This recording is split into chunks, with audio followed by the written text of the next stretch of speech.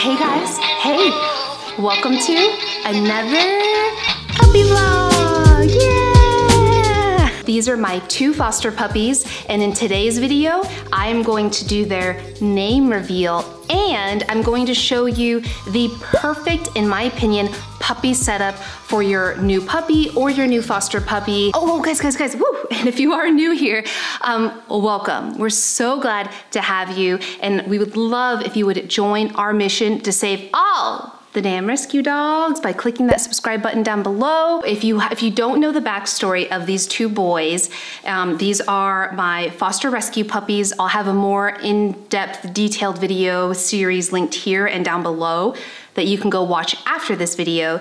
But these guys were born into the rescue that I volunteer with, and they've recently been weaned from their mother, so I'm fostering them until they find their forever homes. Let me show you first their names, and then I'll show you the perfect puppy setup. What do you think? Okay. Oh my gosh, guys, they're so cute. Yeah. Just one over here sleeping.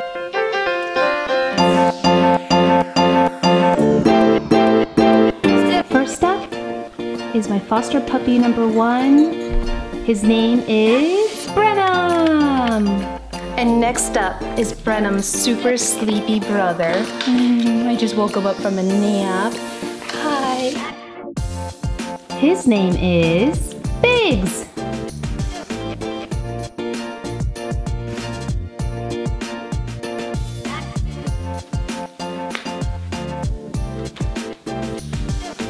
Aren't their names the cutest? Now, I didn't personally name them because the puppies were born into the rescue I volunteer with, Heart of Texas Lab Rescue, when their mom was surrendered.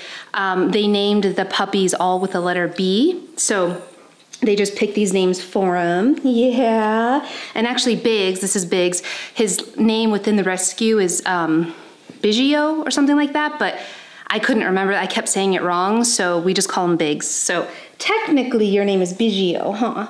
I know, you're so sleepy. So with this setup you see behind me, I have this playpen. This is by far, in my opinion, the best playpen you can get for your puppy or foster puppy ever. I've tried so many different ones, and oh, I'm out of breath because you're getting heavy. But what I love is that this playpen is pretty, in my opinion, for a playpen. It's like a nice gray, but it comes in multiple colors. You can get it on Amazon, or you can get similar playpens at your local pet store. But what I like about it is it's tall enough to where the puppies can't jump out of it.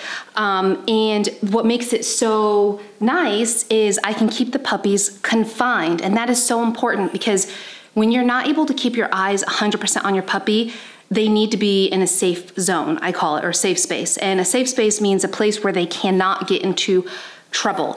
And a crate is a good example of that, but a playpen is another good example. Now, I do not recommend playpens when you're gonna be away from the home, but if you're gonna be in the kitchen, like I have this in the living room, and if you're gonna be in the kitchen or run to the bathroom real quick, or in the dining room, and you can kind of check on them every couple of minutes, that's when I like to use a playpen. And I know a lot of people do not like puppy pads, but for me, in my experience, because I have fostered a lot of puppies, and I also work full-time. I have 2 dogs of my own. I have a lot of hobbies. I have YouTube. I have a lot of things going on. I needed a way to protect my floors because getting, puppy potty on the floor is just not a good thing. And so in my experience, I've raised, I don't know, countless number of rescue puppies at this point. I have not had an issue with having a puppy pad as a just in case, but still continuing to focus on potty training outdoors. And you'd be surprised. I don't know if it's instinct, quite honestly, I don't know why, but most puppies I've fostered, they kind of get it. They get that, okay, this is where I go potty, because they don't want to potty inside. Instinctually, they don't want to potty inside, and they don't want to potty on their bed.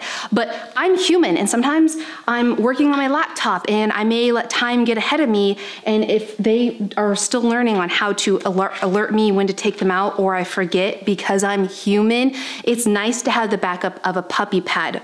But all that to say, I know a lot of you on previous puppy videos I've done are like, I hate puppy pads, it's gonna make them pee in the house.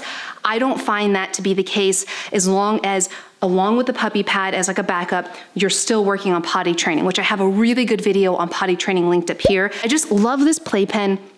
It keeps them, you know, secure. It's like a nice soft plastic, so it's easy to move around if I need to. Finn, he likes to lay here and watch them and kind of stay with them. But if I'm trying to get some work done or I'm on a call because I work from home, I can keep them in here and sit on the couch, and I don't have to worry about them crying or making noise because they're just right here. They're still kind of together, and you want the ball. And they're safe, and I don't have to worry about them getting into anything or eating something that they shouldn't. Oh, and it's time for Bark Remark of the Day, aka Comment of the Day, and that goes out to Jenny Serrato. She commented on my recent Top Puppy Tip video, which I'll link up here, and she says, I'm part of the notification squad. Woo! Jenny, thank you so much. And the reason it's so important that when you click subscribe, that you also click the notification bell is that way you won't miss a video that we do, and it helps, I've got a hair in my mouth, it helps bring awareness to our mission to save all the damn rescue dogs. But thank you guys so damn much for your endless support. I said this earlier in the video, but I do have a P.O. box so you guys can send the dogs a letter or a card. How fun is that? And then I can share them on the vlog if you want me to. The address to our P.O. box for the pups is linked down below. And guys, if you have any other video requests that you want from me, just let me know. Comment below, and I hope that you have a beautiful